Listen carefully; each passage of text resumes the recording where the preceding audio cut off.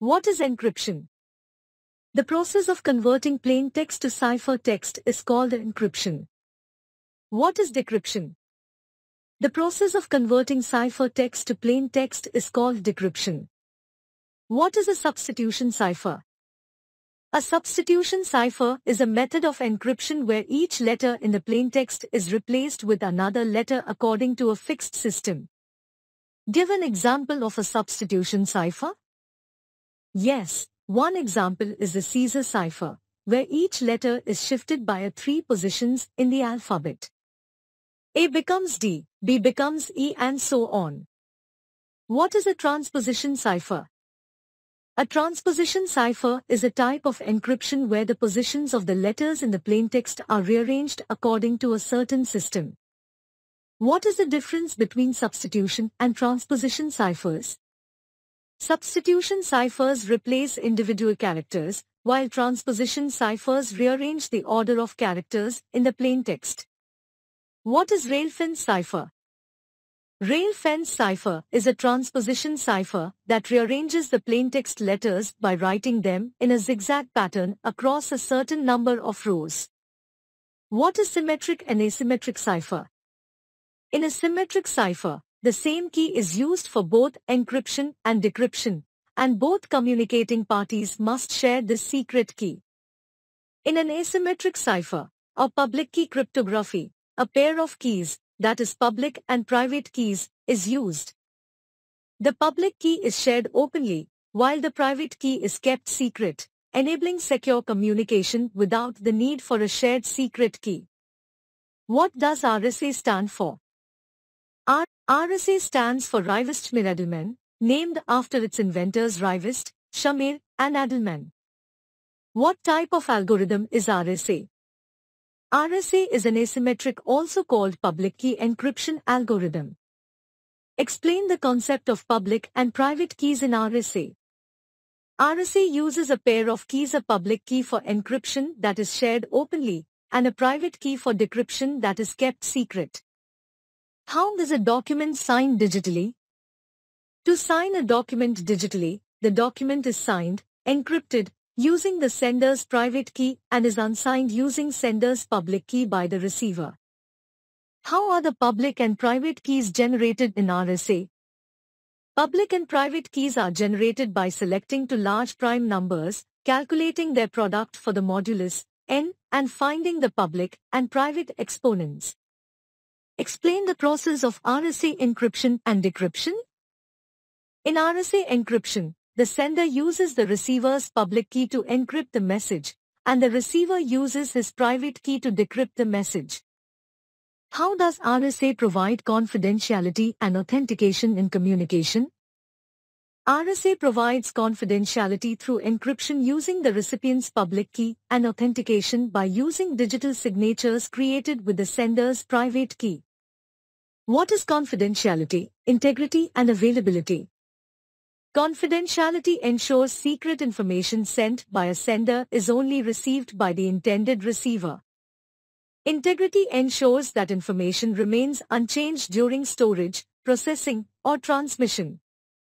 Availability ensures that information and resources are available to the authorized users whenever needed.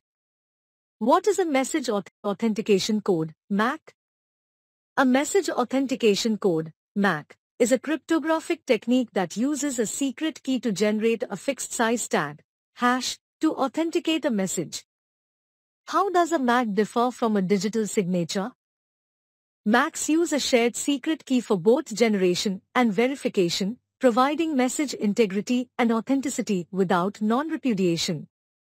In digital signature, there is no secret key shared between the parties. What is the purpose of a MAC in communication? The primary purpose of a MAC is to verify the integrity and authenticity of a message, ensuring that it has not been tampered with and originated from the expected sender. How is a MAC verified by the recipient? The recipient uses the same cryptographic algorithm and shared secret key to recompute the MAC from the received message and compares it with the received MAC for verification.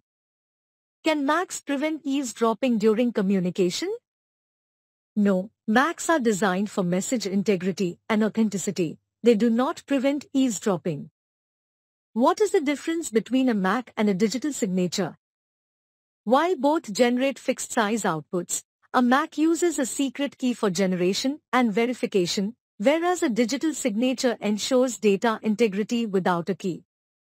What is the purpose of the Diffie-Hellman key exchange? The Diffie-Hellman key exchange is used to generate and share a secret key between two parties. Can Diffie-Hellman provide authentication along with key exchange? No, Diffie-Hellman is susceptible to a man-in-the-middle attack, so it's recommended to combine it with additional mechanisms, such as digital signatures, for authentication. What is IP security? IPsec. IPsec is a suite of protocols that provides security services for Internet Protocol, IP communication by authenticating and encrypting each IP packet. IPsec works at which layer of OSI? IPsec operates at the network layer, layer 3, of the OSI, Open Systems Interconnection, model. It is designed to secure and provide various security services for IP, Internet Protocol, communication. What is an intrusion detection system, IDs? An intrusion detection system is a security tool that monitors and analyzes network or system activities for signs of malicious behavior or policy violations. What are the two main types of detection methods used in IDs? The two main types are signature-based detection, using predefined patterns, and anomaly-based detection, identifying deviations from normal behavior. What is a firewall? A firewall is a network security device that monitors and controls incoming and outgoing network traffic based on predetermined security rules. What is the primary purpose of a firewall? The primary purpose of a firewall is to establish a barrier between a trusted internal network and untested external networks, controlling the flow of data to prevent unauthorized access and potential security threats. How does a packet filtering firewall work? A packet filtering firewall examines packets of data and filters them based on predefined rules such as source and destination IP addresses, ports, and protocols. How does a firewall differentiate between incoming and outgoing traffic? Firewalls use rules to distinguish between incoming and outgoing traffic based on factors such as source and destination addresses, ports, and protocols. Can a firewall protect against malware and viruses? While firewalls can provide some protection by filtering malicious traffic, they are not a foolproof solution for malware and virus protection. Additional security measures like antivirus software are often used in conjunction with firewalls. What is a rule-based firewall? A rule-based firewall is a security system that filters network traffic based on predefined rules, determining whether to allow or block data packets based on specified criteria such as source and destination IP addresses, ports, and protocols.